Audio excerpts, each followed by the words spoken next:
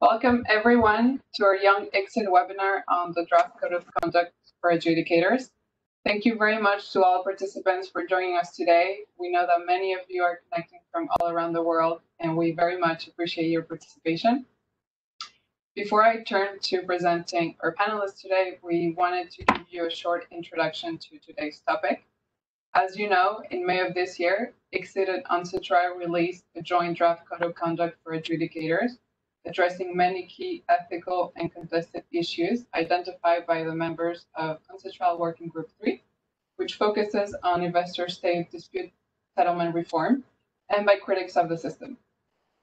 The draft code seeks to offer policymakers numerous choices to regulate the behavior of adjudicators.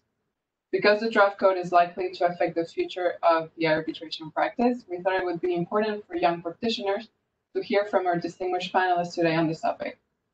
The webinar is set in an interview format, seeking to get insights on the draft code of conduct from different stakeholders. And for that purpose, we're very happy to present today our panelists. First, we have Chiara Giorgetti, professor at Richmond University and former scholar in residence at ICSID, who concentrated on the organization and drafting of the code of conduct during her time here at ICSID. Next, Mayre Bidegain, head of the program for the defense of the state in international investment arbitration at the Ministry of Foreign Affairs in Chile. Carol Dale, partner and head of the international arbitration practice at Mishkin de Reina, and author of the book titled Challenge and Disqualification of Arbitrators in International Arbitration. And finally, Claudia Frutos Peterson, partner at Curtis, Mallet, Propose, Cold and Moll, and managing partner of the DC office, who regularly acts as counsel and arbitrator in commercial and investment disputes. After the session, we will leave some time to answer questions from the audience. We encourage all participants to send questions via the chat box feature on WebEx to our host Damon or to the panelists. Finally, and before we begin, I just want to mention that this webinar will be recorded and that participants are free to use the information received, but neither the identity nor the affiliation of the speakers, nor that of any other participant may be revealed without their permission. Now turning to our Q&A, the first topic for today's discussion concerns the background and negotiations of the code. And Chiara, we will start with you. Can you please tell us a little bit about the background of the draft code of conduct, how UNCITRAL and ICSID joined forces for this project, and what was your role in it? Absolutely. Well, first, let me thank you very much, and Celeste, for inviting me. This is a wonderful opportunity to speak about a code, which I think it is a very important step for the ISDS reform process. As for your question, I think one of the issues, ethics, has been on the forefront of some of the criticism of the ISDS system for quite a while, especially in relation to the nomination, the appointment of arbitrators, and independence and impartiality. So I think there was the discussion on a code and on issue was very much ripe when Working Group 3 of UNCITRAL decided to look into a reform of the ISDS process. In terms of how the code itself came about, it was the delegation of Algeria in 2016 that suggested for a code to be taken up by UNCITRAL. And so since 2016, so the other member states then agreed, and it was taken up as an issue by Working Group 3. Between 2016 and 2019, then states commented and provided some background information and principles and comments on the content of the code itself. And in October 2019, ICSID, which by itself was already part of a process of reform in terms of the rules amendment process, and UNCITRAL decided then to kind of join force, and the Working Group 3 delegates asked ICSID and UNCITRAL to join force and prepare a code. And this happened in October 2019, so very, very quickly then the code was drafted. At that time, I was a a scholar in residence at ICSID. I was on sabbatical from Richmond, and I've had an interest in ethics for a very long time. So I worked on the code while at ICSID. I researched. I did the background research and drafted most of the preliminary first drafts of most of the provisions for discussions, and then these drafts were then taken up by ICSID and UNCITRAL together until the draft code that we now have was published. Thank you very much. Following up on that, can you tell us what were the guiding principles that inspired the draft and what were the sources of the code? Yes, absolutely. It's another very, very, very good question. Now, states, as I mentioned, throughout from 16 to 19 really provided a lot of information and guiding principles, and not only state delegates, but also other stakeholders that were involved in Working Group 3 discussions.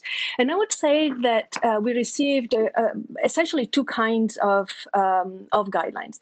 On one side, principles to be included in the code. So, for example, the issue of efficiency, the issues of competence. The state said, well, we should include something like that in the draft. But there were also issues that certain states asked the drafters to include, but these issues are much more complicated. So, for example, the idea of issue conflict, the idea of multiple appointments, or the idea of double hatting of multiple roles. Those were asked, so the state delegate said, can you say something about it? Can you include them? So can you include the issue in the code itself, and this what was done also. So you will see that essentially the two ways in which the code includes these guidelines. On ones we include the principles are included. For issues that are a bit more complex, like issue conflict, a lot of the draft code includes bracket tests, so that the states can then decide kind of which way to go. In terms of the background and the guiding principles and what we use as sources. Now, there are several arbitration codes that exist, international arbitration codes. We took example mostly from existing codes from other international investment treaties, CETA or other that was negotiated by the European Union. The code itself, the draft, comes with two commentaries. And one, so the commentary itself includes a lot of the background that was included in the code, so where the principles come from and what are the issues that the different provisions try to tackle. But there's also Annex 2, which provides a table with the similar provisions that are included in other codes. And I think this includes kind of some of the sources, and it's quite helpful when we look at the code and we want to see what kind of backgrounds was used. Great, thank you so much. Claudia, in your opinion, what value does a code of conduct bring if compared to the IBA guidelines on conflict of interest? How could the code of conduct interplay with all other codes or guidelines that are out there and that you know of? Thank you, Anna. But let me also thank, young ICSID for inviting me. This is a wonderful opportunity to, see colleagues and friends, and I appreciate the invitation. This, as Chiara was saying, I mean, this is an initiative that it was long waited for, So I think we have had instruments, and we have instruments in the investment arbitration that could help with some of the issues that the code is discussing. But ultimately, I think the draft code of conduct is really an initiative that is going to complement and finally, assess or address some of the issues that we have been discussing in the community for a long time. I think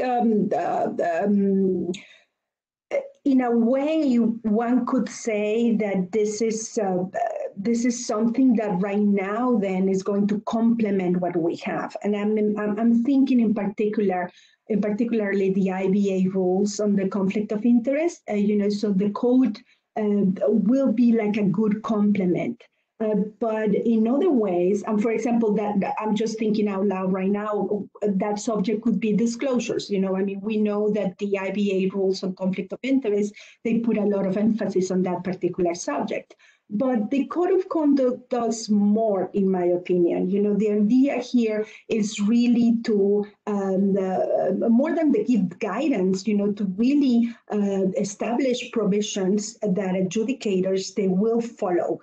And I know that later on we're going to talk about enforcement of the code of conduct, but I just want to say that to me, that's basically what it will be the main difference with everything else that is out there. Because the idea ultimately is, even though this is starting as a soft law,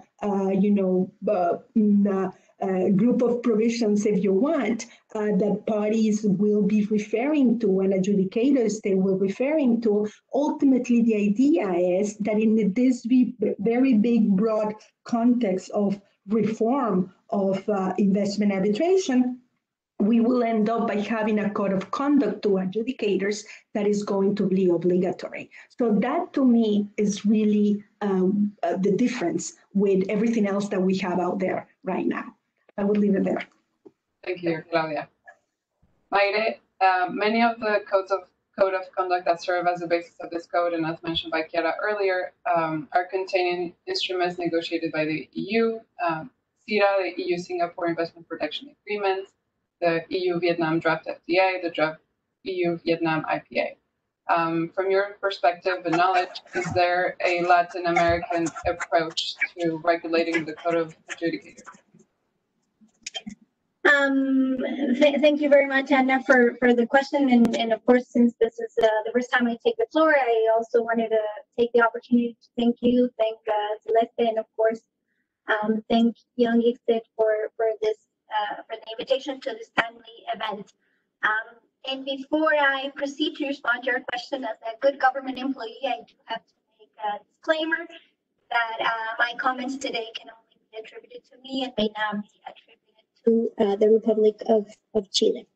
Now, turning to your question, indeed, I'll begin by mentioning that the instruments that you referred to not only have one trading partner, which is the European Union, but they also all include a potential bilateral investment court system and not traditional ISDS for the resolution of disputes between investors and states. So from this, one could indeed conclude that regulating the conduct of adjudicators has been possible or thought to be desirable only in conjunction with an investment court system type of setting. But I don't think that is the case.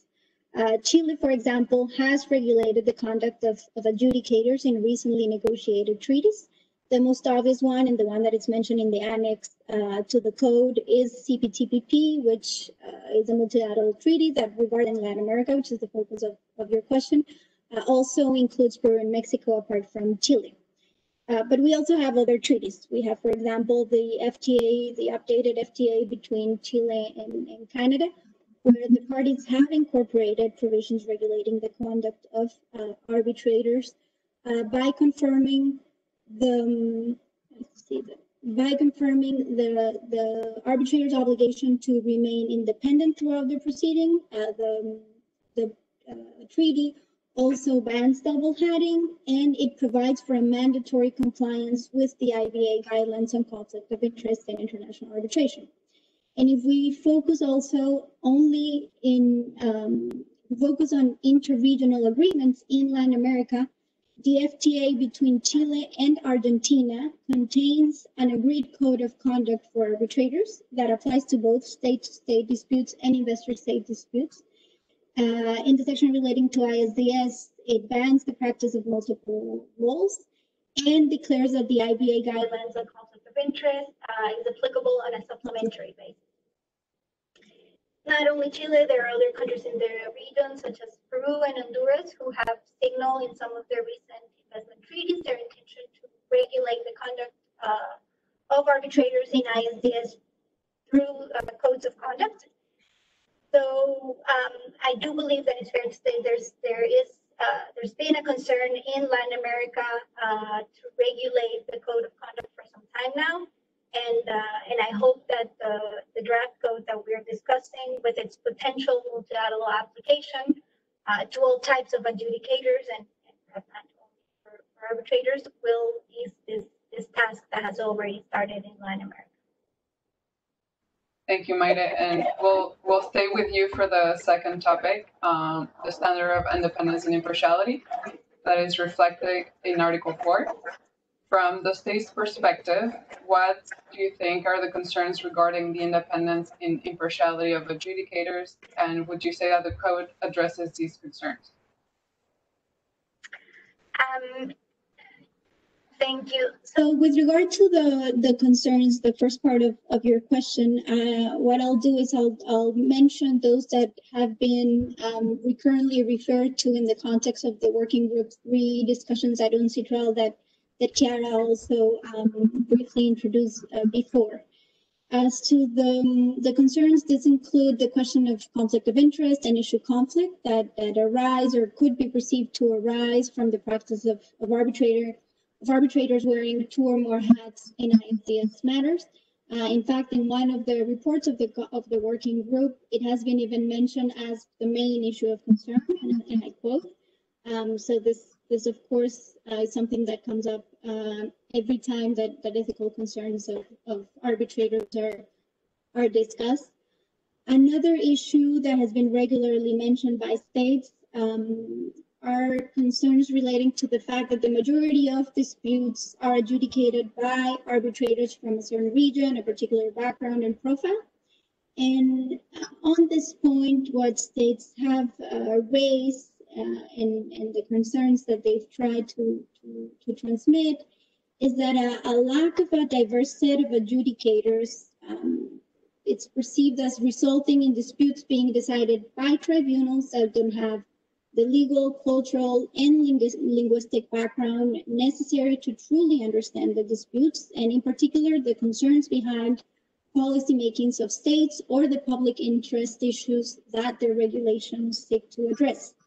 And this has in turn resulted in the failure to adjudicate the disputes in a fair and impartial manner, which of course is a big concern.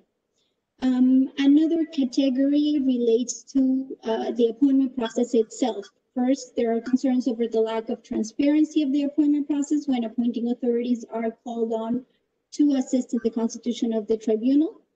But there are also issues raised that are simply inherent to the party appointment process itself. And what I mean is that some states do consider that the party appointed arbitrators are generally, or might be in some circumstances, better said, generally inclined to decide disputes for the benefit of the party that has been responsible for their appointment, which is of course a concern that is amplified when that arbitrator has been appointed before by that same party or by counsel to that same party, bringing in the problems of repeat appointment.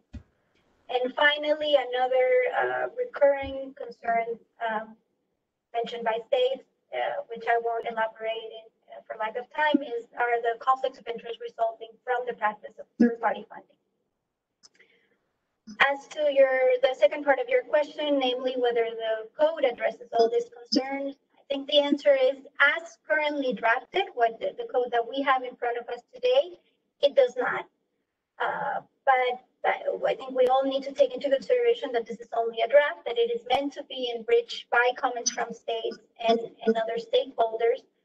So my call today would be for state representatives to be very proactive and even bold in making comments, suggestions, observations, and to truly use this opportunity to regulate the conduct of arbitrators and make sure that we don't leave problems that can be solved unsolved. And I'm confident that this will be the case. Thank you very much, Maite, for that perspective. Now, following up on that, from the point of view of the private sector, Carol, which ones would you say are the concerns of the private sector? Does the private sector share these concerns? And would you say that the code of conduct addresses the concerns of the private sector? Thank you, Anna.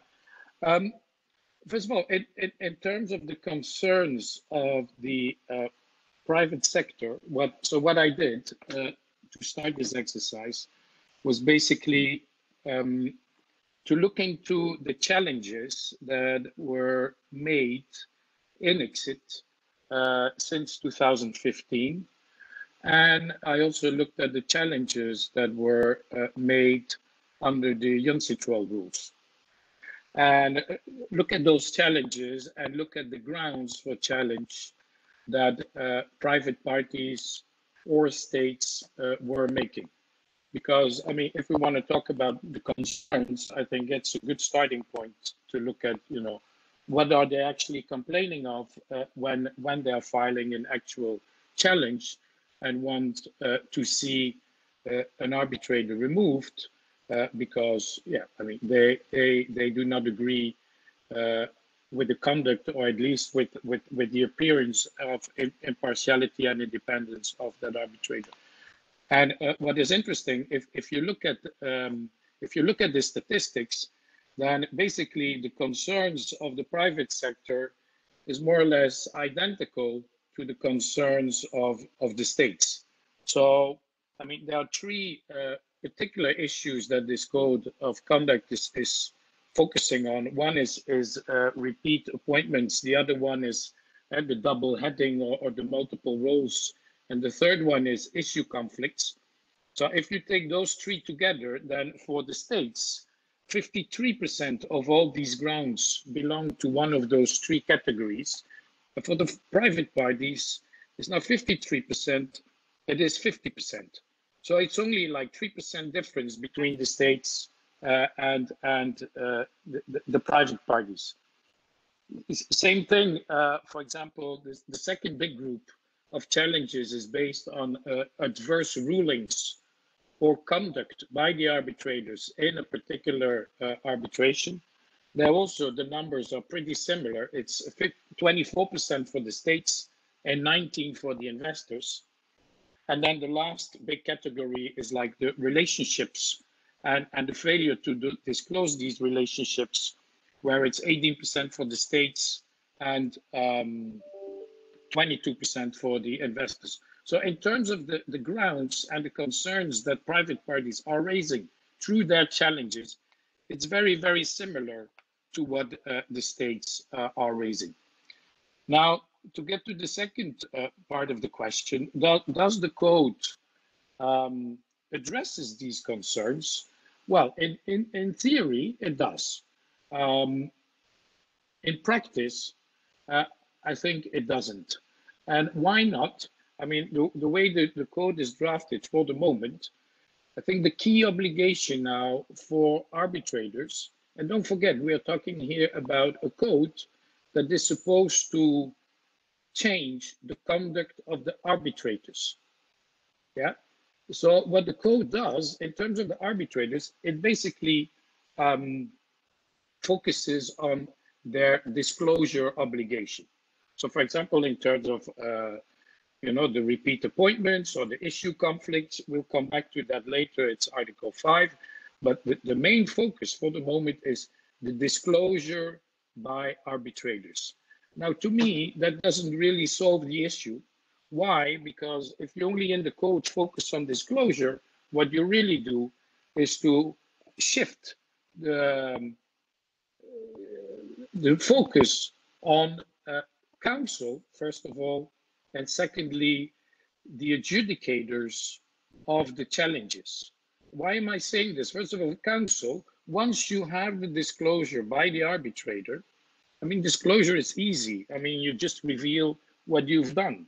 But that's not the problem. Then the problem becomes, it's for counsel then to determine what exactly they are going to do with that information.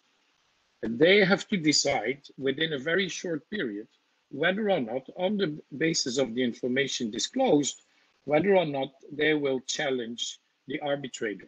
It's a very important decision, more so because you have to make it in a very short period of time. Because if you look at for example, the proposed ICSID rules, the new rules that are on the table, they've not been approved yet, but what is being proposed now is that within 21 days of becoming aware of issues, you have to raise them through a challenge, or otherwise you will be considered to have waived that issue. So that's the first thing, council. Then once council has decided to bring a challenge, then actually you put the problem on the table of those people who have to adjudicate the challenge, and having to decide whether in the facts of a case, the conduct of the arbitrator, whether or not he should have accepted the appointment, whether or not he has an issue conflict and so forth. It's up to the adjudicators then to decide that. And so then you come to the issue of what is the standard of disqualification that they are going to apply, and how are they going to apply it in concrete circumstances. And the code is silent on the standard of disqualification and on the concrete application of the standard to the facts of the case. So that's why I'm saying, in theory, the code, yes, deals with a number of issues, but it's all about the application of the code in practice. And the code is silent on that. And that's why, from my point of view, when we really talk about changing the conduct of arbitrators, it's not just enough to look into, what kind of information an arbitrator should disclose, but then what are we going to do in practice with that information? How are we going to apply it? And it's that application that will decide whether in the future arbitrators will change their conduct. Sorry if it was a bit long. Thank you, Carol. Now, if we move on to the next topic on disclosure, which is reflected in Article 5. Chiara, could you please elaborate on the standard for disclosure of Article 5.1? Why was an objective standard for disclosure adopted, and how is Article 5.1 intended to interplay with the non-exhaustive list of circumstances of Article 5.2? Yes, absolutely. Thank you, Anna. And let me just start by kind of agreeing with Carol in the sense that the code really provides substantial disclosure, and it is Article 5 is one of the key provision of the code itself, because the idea is to really require our adjudicators to disclose as much as possible. So if you look at Article 5.1, for example, which I see now is on display on the video, it requires adjudicators to disclose really a very comprehensive list, to be proactive. And to continue. The adjudicators also have a continuous obligations to disclose, and really to err in the sense of disclosing more rather than less, but not disclose things that are trivial. And the idea of Article 5.1 is really to provide a framework for adjudicators to be like a chapeau and a framework for adjudicators to disclose as much as possible. And the idea of having an objective standard and saying and including as much as possible in terms of make it also adjudicators have to make a reasonable effort to become aware. So there is a kind of a duty of diligence to a certain extent also. And the idea is to be possible so that parties can decide whether they're satisfied with adjudicators or not. And really, as Carol was saying, that they have a limited amount of time to either decide to challenge the arbitrator or not. Article 5.1 provides a framework, and Article 5.2 really builds on it and provides specific issues that arbitrators have to disclose. Now, Article 5.2, as you will see, provides also a lot of bracketed text, because parties really have to, state delegates and other stakeholders really have to decide what they want to include or not. And I would think that when the code will be discussed, we're going to have a lot of discussions on the real content of Article 5.2. I also would like to say that Article 5.2, as it stands now, it really conforms with their disclosure requirements that are found in the ICSID proposed amendment arbitration declarations. And I think that is important because I think we want to try and have as much harmony in terms of disclosure as possible. We want to disclose as much as possible in terms of what the parties really want to know, so that they can be satisfied with adjudicators themselves. And as I said, there's a lot of bracketed text that I think will be discussed. In terms of how these will be, what will happen with the challenge afterwards, I think we're going to discuss about it later also. But just to respond to what Carrie was saying before, I think it's interesting because there is a reference in Article 12 in the commentary just to say that the challenges procedures will continue between every arbitration institutions. But the code comes out with certain constraints also. There are challenges procedures that exist and cannot be really changed by the code. There might be other processes that that might be required at a later stage to change challenges procedures to challenges procedures later. But really, for Article 5 now, what we have is provide as much information as possible on a wide range of things, so that the parties, both parties, are satisfied that the adjudicators is independent and impartial, and then she can provide a satisfactory and that they can trust her decisions when she has to make substantial decisions on the case. Thank you, Chiara, for that explanation. Claudia, Article 5.1 proposes that adjudicators shall make all reasonable efforts to become aware of the interests, relationships, and matters that could reasonably be considered to affect their independence or impartiality. In practice, where do you think the line should be drawn? How far do you think the duty to investigate go? Thank you, Anna. When you look at the discussions that the community is having regarding the code of conduct, I will say that the text of Article 5, if one is one of them, that is the most discussed, has caused, some sort of revolution talking, out there. And it's precisely because this is related with the conversation that we're having with Carol and Chiara, in the sense of, where do we want to take all of this? So I do agree with Carol that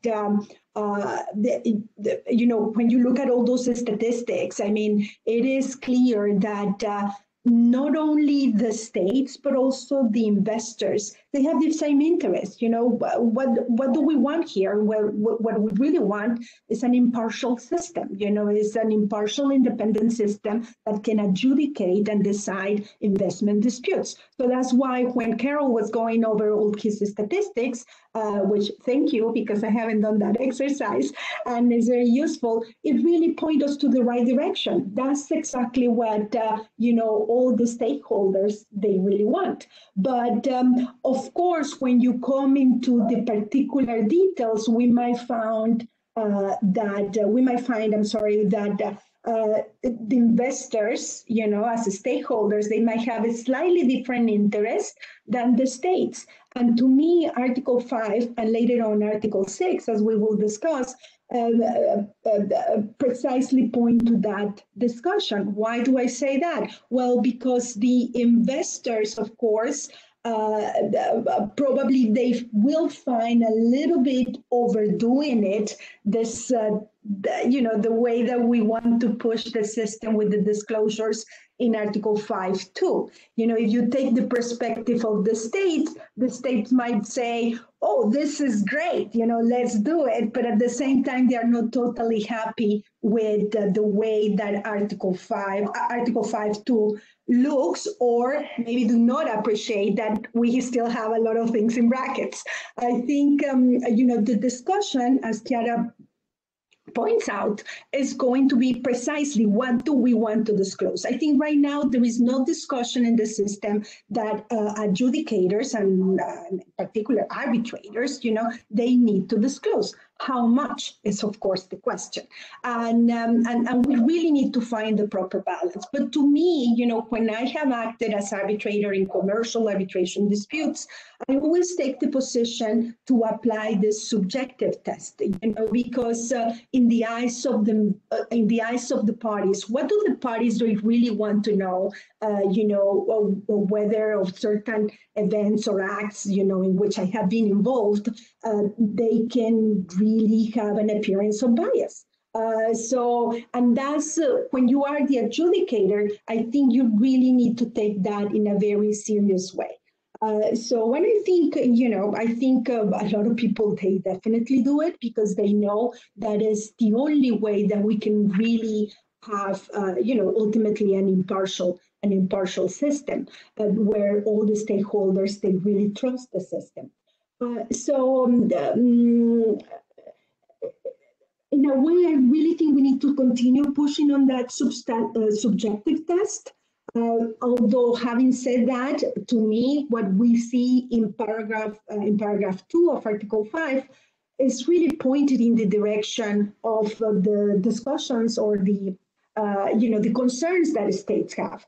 So as Mayra said, it is important that now everybody, all the stakeholders, in particular the states, they really become very involved in commenting on the code of conduct because, to me, the examples in Article 5.2, they are a very good start, honestly. I think the system has matured to the level that we're there. If we really want to have, continue to have third-party funders, in investment arbitration, okay, so let's talk about a proper disclosure also from the part of the arbitrators. So it is a check and balance kind of system. Thank you, Claudia. Now turning to an issue that has drawn a lot of attention for Chiara, Article 5.2a.4, which requires the adjudicator to disclose any significant relationship with any third-party funder within the past 5 years. What is the intended scope of this provision? Because we understand that on the one hand, the adjudicator may have been hired by a funder, and on the other hand, you could also have the situation of a party who has a funder who may or may have not have a relationship with the adjudicator. So how is the provision intended to work in practice? Also, the proposed ICSID rules, for example, require the parties to disclose the existence of a third-party funding when filing the request for arbitration. But what happens, for example, if the applicable rules don't require the disclosure of a third-party funder? How does it interplay with Article 5.1 that you were explaining earlier and the adjudicator's duty to investigate? Right. Well, thank you very much. Another very interesting question. Now, so Article 5.2 A4, sorry for all these things. I hope it can also go on the screen. As you mentioned, require certain disclosures, and this is a full bracketed test actually, and says any third party with a direct or indirect financial interest in the outcome of the proceeding. It obviously is directed to third party funding, but also to any other. So it's not restricted only to third party funders, but others also. And I think the idea again is to allow parties to have full knowledge about what is going on and what are the interests. Are there any interests? Is there any knowledge? What is the involvement of third-party funders? We discussed a lot. There have been a lot of discussions about third-party funders, as Claudia also mentioned. And the idea is disclose as much as possible so that we can have a comprehensive review and discussion and the different adjudicators. Your second part of the question is very interesting also because it talks about the interplay, right? You mentioned that the ICSID, the new amendment rules would include a similar rule in the sense of disclosing, and because of Article 5.2, all the parties, even if the arbitration, the applicable rules don't require, because of Article 5.2 of the code, all parties will be required to do it. So they will be all in this kind of in the same field. So the Article 5.2 will require even cases that do not apply ICSID rules to disclose third-party founders also. Thank you very much, Chiara. Carol, quickly, if you could tell us, in your opinion, whether the code could have the unintended effect to lead to more challenges if more disclosures are made, and if so, how do you suggest preventing such challenges? Well, Anna, yes, I think it's definitely a possibility that increased disclosure could lead to an increase of challenges, especially in the first couple of months or even years when the code of conduct is in force. In particular, I'm concerned, and I already raised it, about the short period of time that a party will have following the disclosure to decide whether or not to bring the challenge. And there is a risk, because the time frame is so short, that parties and their counsel may be tempted to file challenges maybe prematurely, because they are afraid, if they don't raise it, that they will be considered to have waived it later on. So yes, I think, you know, in the first couple of years, there may be an increase of challenges. Now, having said that, I think your question underlying there is this idea that we think we should prevent challenges, or we should prevent the number of challenges. And I'm not sure I agree with that. Because after all, I mean, filing a challenge is a fundamental right of a party, and it's basically the only tool in the box that the party has to ensure that, you know, the people who are going to adjudicate these ISDS disputes meet the necessary impartiality and independence test. It's a fundamental right to bring a challenge. That was recently confirmed also, for example, in the annulment decision in ISER versus Spain. It's a fundamental right. And I think we have to be really careful with limiting fundamental rights. Now, I don't necessarily want to be, you know, provocative here, but I wouldn't even mind seeing more challenges. I mean, more successful challenges, because that to me would mean that the rules are becoming stricter, and that conduct that was allowed, you know, up to a few years ago, or even up till now, conduct that was acceptable would no longer be acceptable. That could increase or restore the trust of the users in ISDS arbitration, and I think that is exactly what this code of conduct is trying to achieve. So don't get me wrong, I'm not a fan, and I'm not advocating for more bad or frivolous challenges, but definitely, I mean, I think we got into this situation because the general sense is that the rules are not strict enough, or at least their application and enforcement is not strict enough. So a stricter code and more successful challenges could change that, and I think would be a good thing in the long run. May I say something just to follow up on this? I think Carol had a very good point. I don't think challenges by themselves are bad at all. What I think the system has shown, though, that in the great majority of cases, the challenges are not sustained, are not upheld. And I think there may be 5 cases all, and even you know, behavior that people that several the stakeholders of critics of the ISDS system may find questionable is not judged as something that would sustain a challenge in most systems that we have now. So I think that code, it seems to me there's a little bit of a discrepancy between the ideas that we have and what we would like to have in the rules, and maybe how they are applied at the moment by challenges tribunals. And I think the code, one of the reasons for the code and the reasons for Article 5 to have so many details in terms of disclosure is also to make the standard clearer and more applicable, more easily applicable by the institutions that decide the challenges. Because in the case also that Carol mentioned, the ISDS versus Spain, this was an annulment procedure. This was not a challenge, and the entire award had to be annulled because of something that happened that could have been resolved possibly in a challenge, or anyways, a lack of disclosure.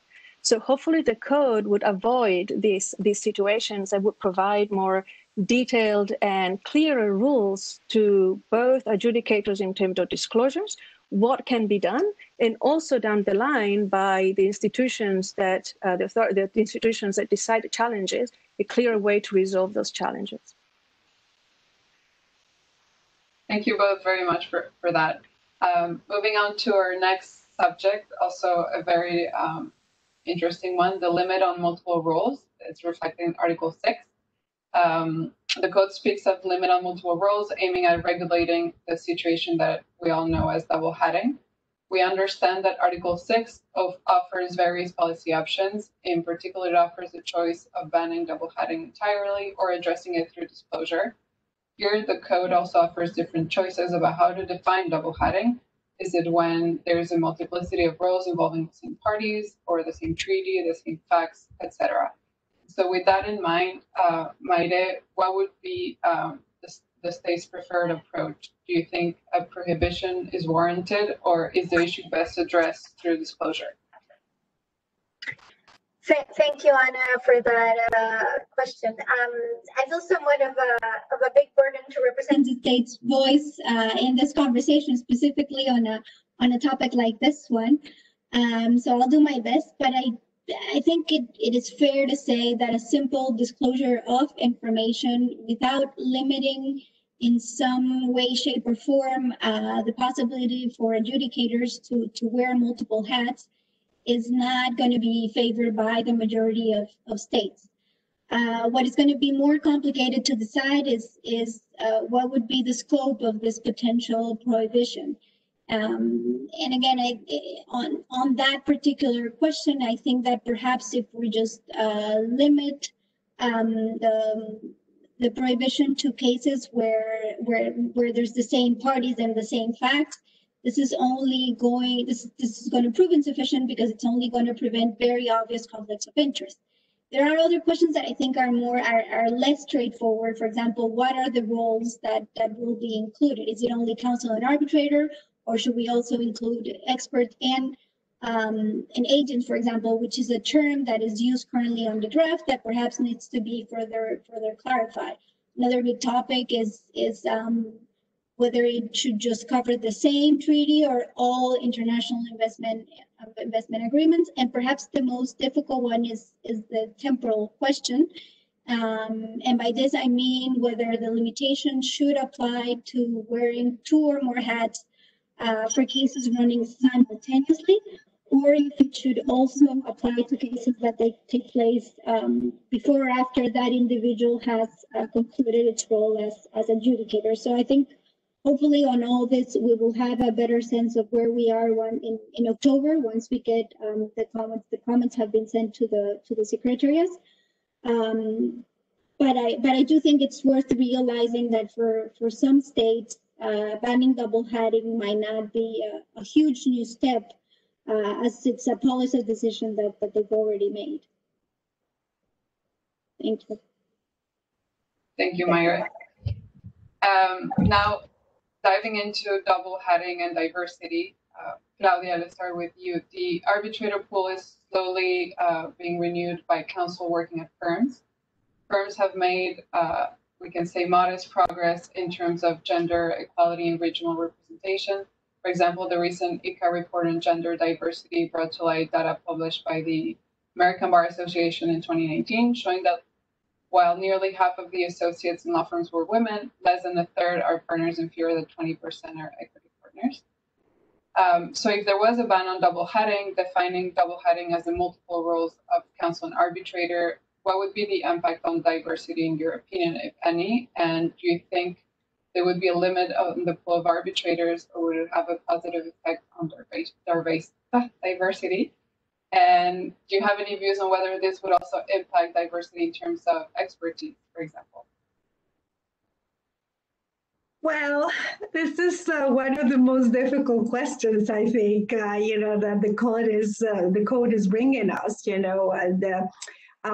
it doesn't have an easy answer, because on the one hand, as Mayre is saying, I mean, if we don't really attack double heading in a serious and consistent way, personally, this is my view, we're damaging the system, so we are at the point that there are criticisms of feeling that the system is not independent, that there is lack of legitimacy because, you have people acting both ways, arbitrators and then also counsel, and benefiting from the decisions that they render as arbitrators, to use in the cases where they are acting and defending cases as counsel. So it is a very sensitive subject for the community. And I'm glad to see that the code is actually taking it, for discussion with the stakeholders. So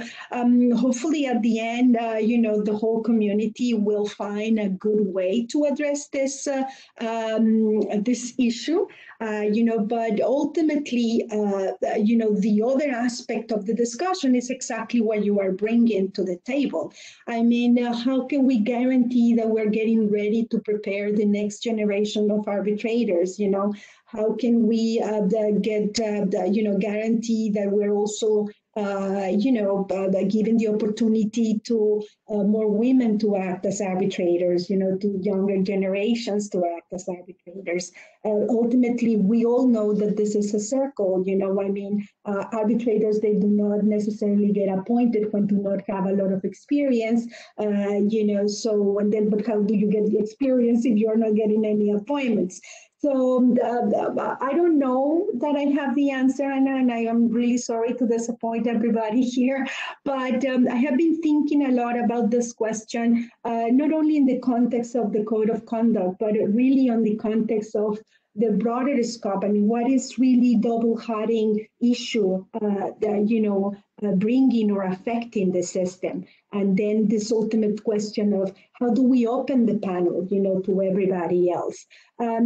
So I don't have the solution, but what I can tell you is that, states, they feel very concerned about this issue. And I can understand why, I can understand why, definitely. Probably a middle ground with some teeth on it will do. I know that in the proposal there are brackets to suggest that, we can do it with certain limitations, like during a period of time, to give opportunity to others to come and start acting as arbitrators.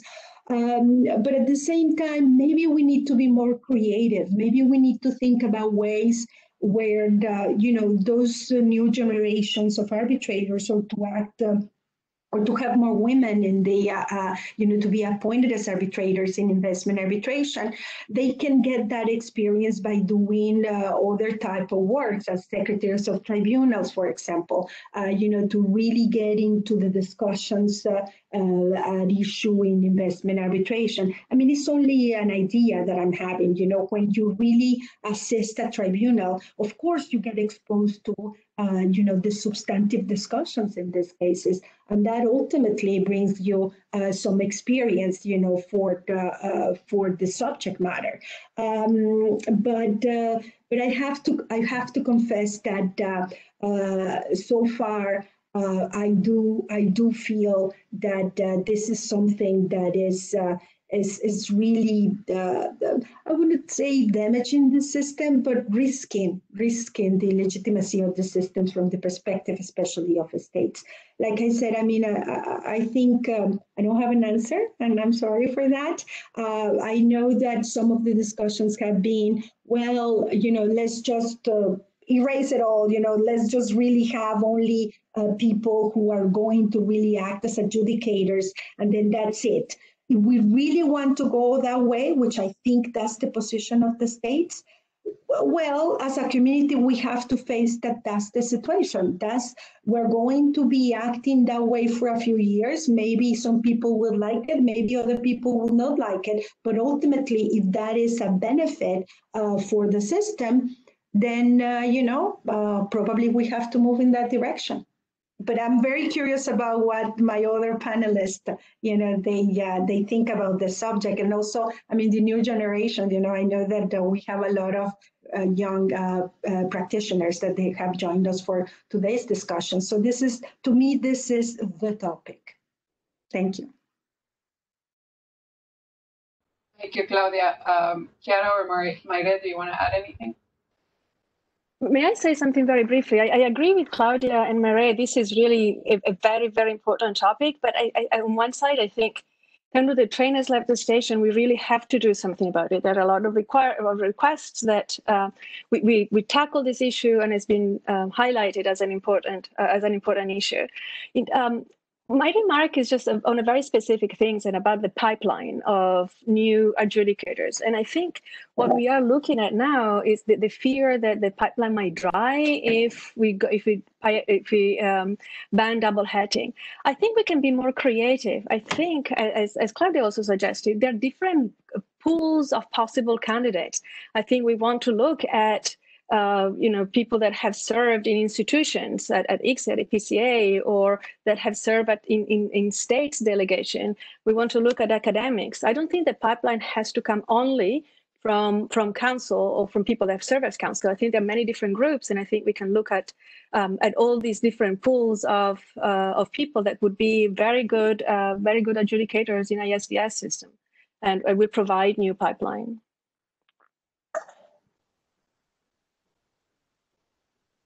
Thank you, Chiara.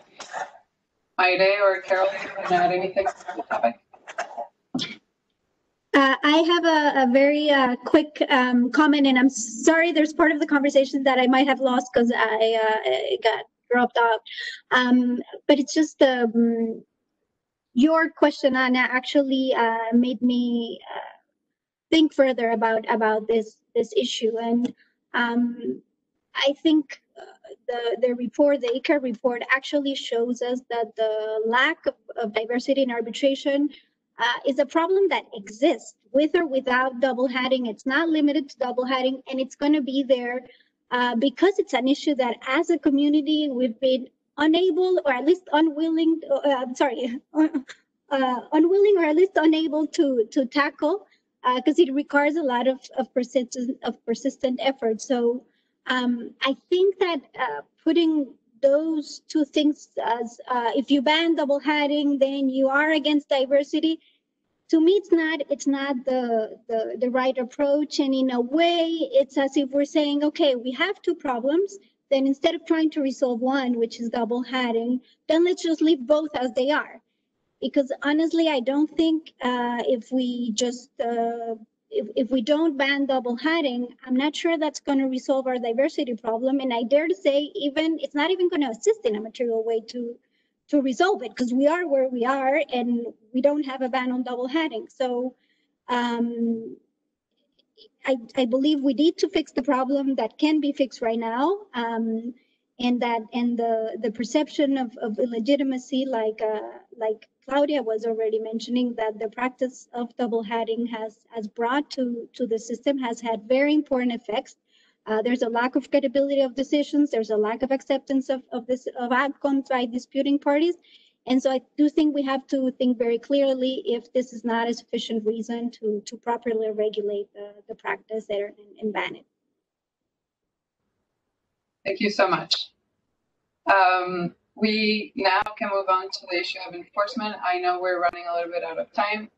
Carol, would you mind sharing with us how do you envision the enforcement process of the draft code to develop? And we're skipping to enforcement because it's a question that has been asked a lot by the audience as well, and we think it's important to cover it.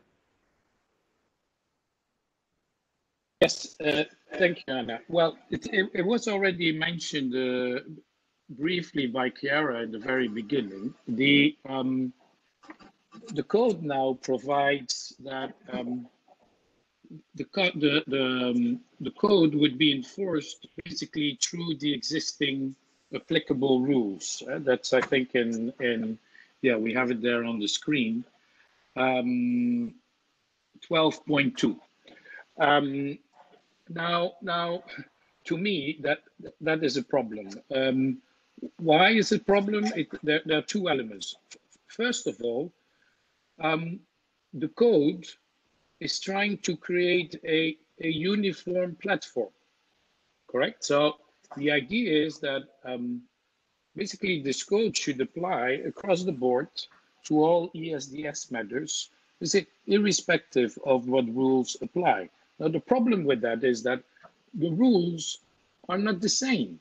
So to give you the example, I think is the most important one. If you look at the ICSID rules and the UNCITRAL rules, under the ICSID rules, in order to disqualify an arbitrator, you need to establish that there is a manifest lack of the impartiality or independence. So it's a high threshold, whereas under the UNCITRAL rules, it's more akin to a reasonable doubts test. So that is a difference between those two rules. Now, you may have the same, in principle, same conduct that applies, but if it is applied in a different manner, then obviously you're not going to create this uniform framework. So I think one of the things, and I acknowledge, Chiara, you've mentioned it before, there's obviously limits to what this conduct can do.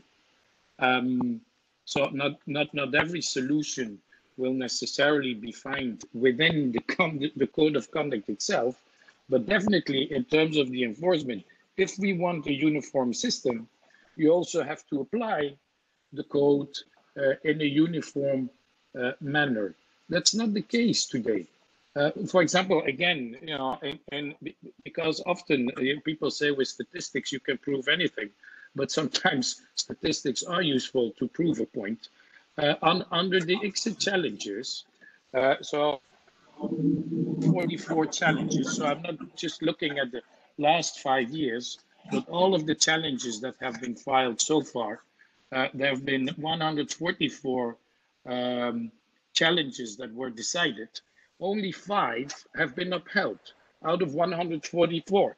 So that's less than 5%. A UNCITRAL, and again, I can explain you how the grounds for challenge, basically the grounds for challenge, the issues, the issue of conflict, the repeat appointments, the relationships and whatever, those are the same concerns under UNCITRAL as under ICSID. So that's not the reason for the difference between the two. But the outcome of the UNCITRAL, because you have a different standard, in the last 10 years, there were 30 challenges, and 6 of them were upheld. So that's 20%. So there's a real difference between the standard applied under ICSID and the standard that is applied at UNCITRAL. So when it comes to enforcing the code, I think we will need to find a way of trying to bring the standards more closely together. And I think what is needed is more guidance on and it may come in the form of maybe, the explanations to the different articles. I think they should be even more detailed. So I think more can be done on guidance to be given to parties when they appoint arbitrators, because sometimes I think you can already see it written in the stars that a challenge may be coming. So I think appointing parties may be more careful. Arbitrators may be more careful in accepting appointments, and then obviously, guidance for counsel who is considering bringing a challenge, and the adjudicators. That's one thing. The other thing I think is that it would be good in terms of the enforcement that probably the reasoning of the challenge decisions could be more detailed. because it's in the reasoning, in the explanations, and I'm thinking in particular about, for example, the ICSID chairman, who under the ICSID rules, in a number of occasions, it's for the chairman of ICSID to decide these challenges. Now, that is, I mean, although it's not binding, of course, but it creates some sort of, precedent for future challenges. I think over the last couple of years, the reasoning has been shortened. So I think if you have detailed reasoning, parties will understand much better the contours of what is acceptable and not acceptable. And then the last thing I want to say is on enforcement, is that obviously, the main remedy is disqualification, but obviously that's a harsh sanction. I think it wouldn't be bad if the range of sanctions is broadened, and that, for example, it's not necessarily or only a disqualification, because we know that threshold is very high. But for example, softer sanctions, such as reducing the fees of an arbitrator, maybe imposing a temporary ban on accepting new appointments if you misbehaved in a certain manner. So I think we need to think and be more creative about sanctions as well.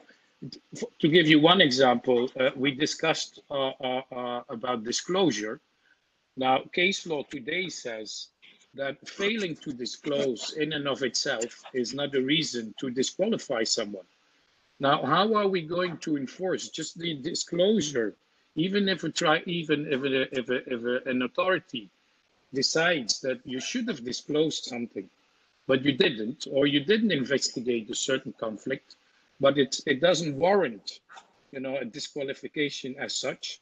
I think we need a broader range of sanctions to also, be able to give these provisions teeth and to be stricter on a number of issues. Thank you very much, Carol. We're running out of time. I don't know if Chiara, you want to say something very quickly on this topic? Sure, I'd be happy to very quickly.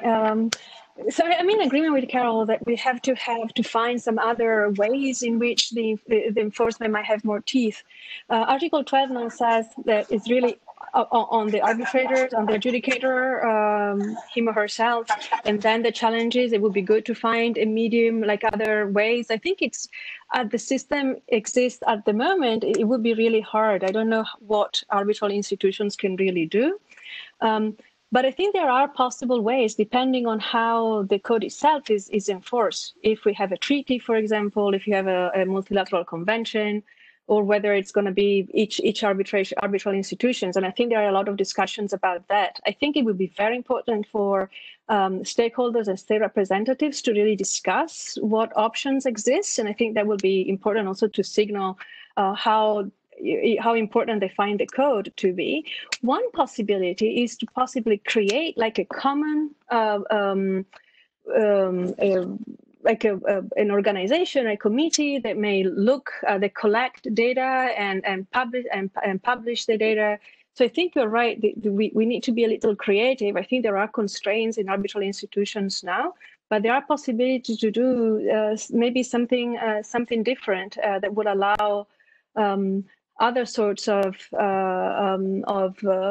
sanctions to be implemented. And I would think that possibly maybe a committee might be a common organization might be helpful. Thank you. Claudia or Maide, do you want to add anything on this issue? Now, maybe just to close, Maide, could you, ideally, how do you think challenges should be decided? Do you think they should be decided by an ethics committee, for example?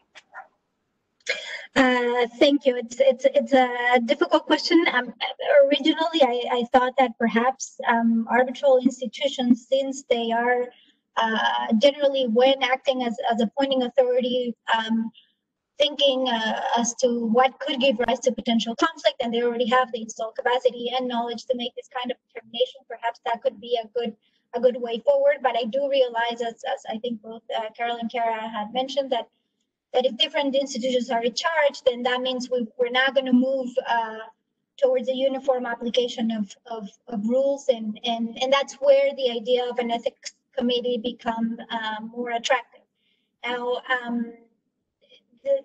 I still see difficulties with an ethics committee, because how are you going to appoint the members? Where are they going to come from?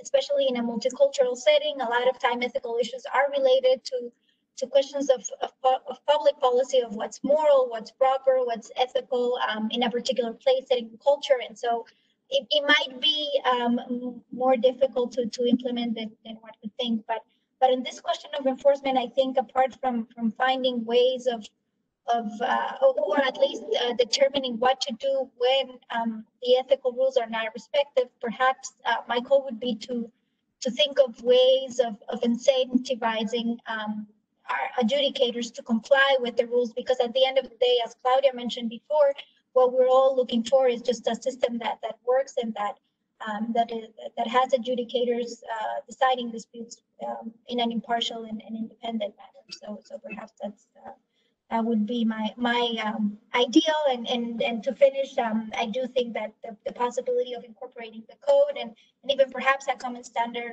for challenges in a multilateral investment reform agreement, a general code as the one that we've been discussing at UNCITRAL would be a good implementation option. Thank you very much. Does anyone have anything to add?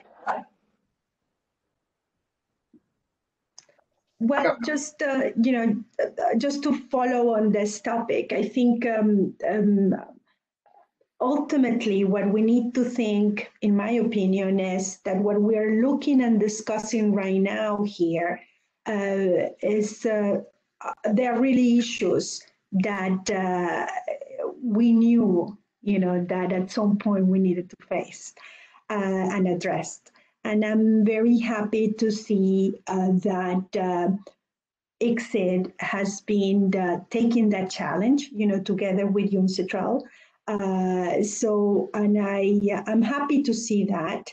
Hopefully, the discussions ultimately are going to be substantive, and ultimately there will be some decisions made. Because to me, the system is at that point that we need to address issues like the code of conduct, that we're discussing here today in a very serious way.